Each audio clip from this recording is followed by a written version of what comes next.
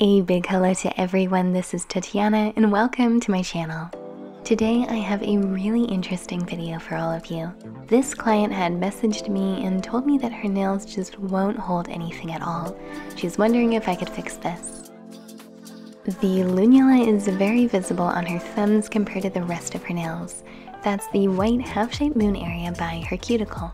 Because of the cuticle structure and the general structure of her nail, the growth area or matrix is a little more open, so any strong pressure that's done accidentally or on purpose results in a defect and creates this wave once the nail grows out. The waves that you see here resulted from a manicure cleanup. It could have been from the cuticle pusher or too much pressure by the cuticle from a nail drill. And this isn't my first time seeing these waves on a client who's done their own manicure cleanup.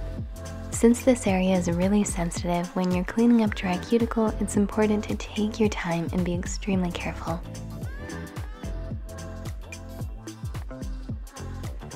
Unfortunately, there's really no way to get rid of those waves.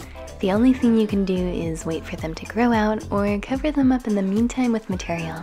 And that second option is exactly what we'll be doing today. I'm starting off by carefully moving some of the dry cuticle back with an orange stick.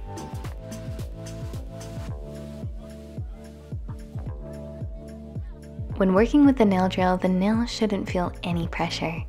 And since this area is very sensitive, I'm being extremely careful with my nail drill.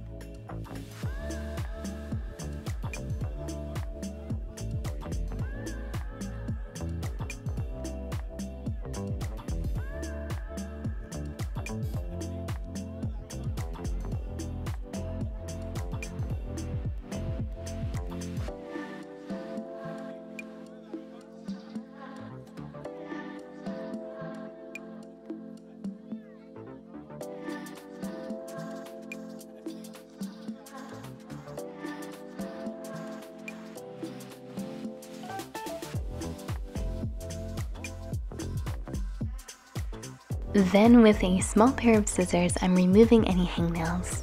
Since her cuticle is very thin, the only kind of scissors that should be used are ones with a very thin nose.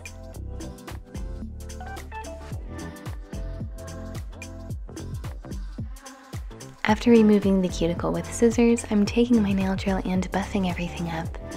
I'm using the same flame bit that I used earlier for cleaning up the cuticle.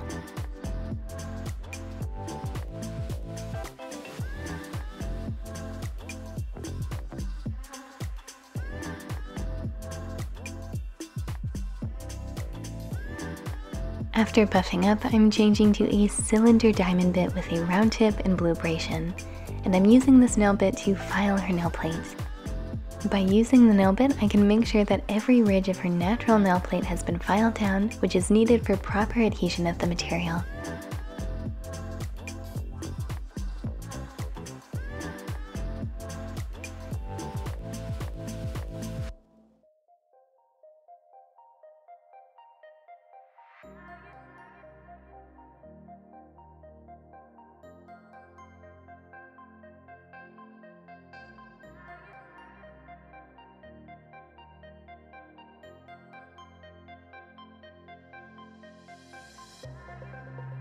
Then I'm making sure that her nails have been properly dehydrated.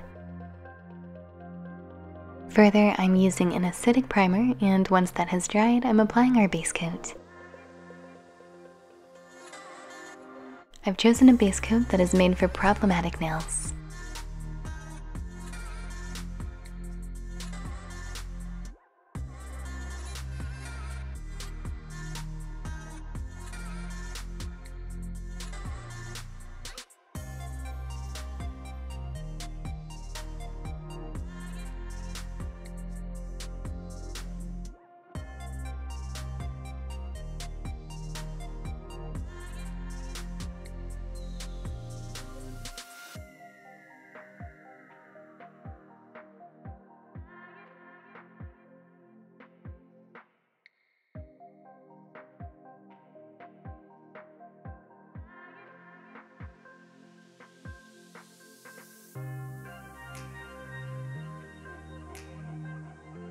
Now for our polish. My client wanted something more subtle, so today we're using this beautiful whitish gel polish.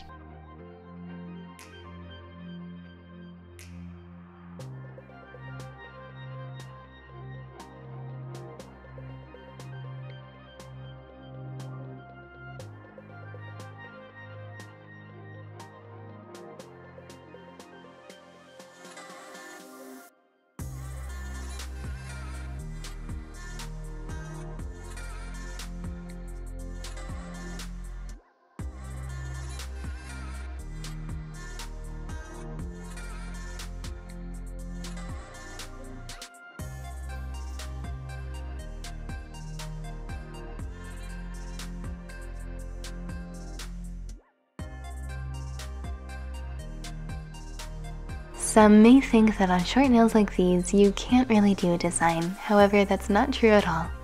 So I'm taking my brush and creating decorative brush strokes in a beautiful gold glitter.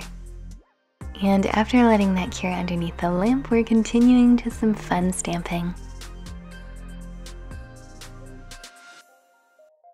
My client has chosen a stamp of a unicorn, which was unexpected but really cool. As for the middle finger, we're adding a fun air balloon, and then on the other nail, some glittery details.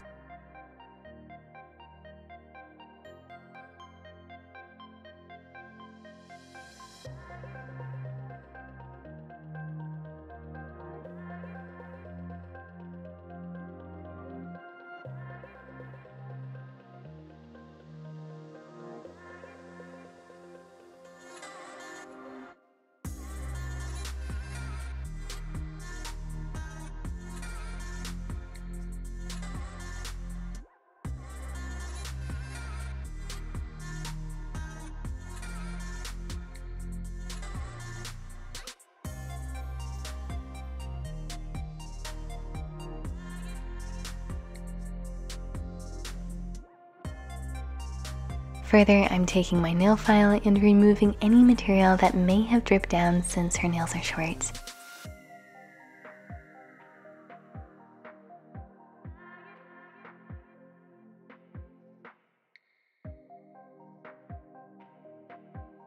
And here they are. Her nails are so cute, and I really love the way this design turned out. After about a week, my client sent me some pictures to show me how her new manicure is holding up. There is a small chip on her middle finger's nail, but nothing more. If you liked this video and found it interesting, then please give it a big thumbs up, and until next time.